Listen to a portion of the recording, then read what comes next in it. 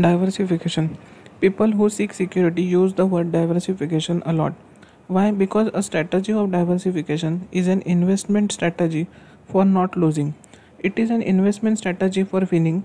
Successful or rich investors do not diversify, they focus their effort.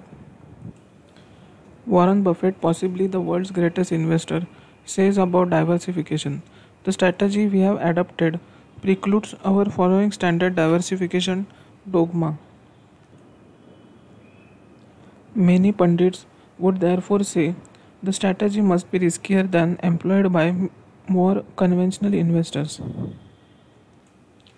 We believe that policy of portfolio concentration may well decrease risk if it rises, as it should. Both the intensity with which an investor thinks about business and comfort level he must feel with its economic characteristics before buying into it.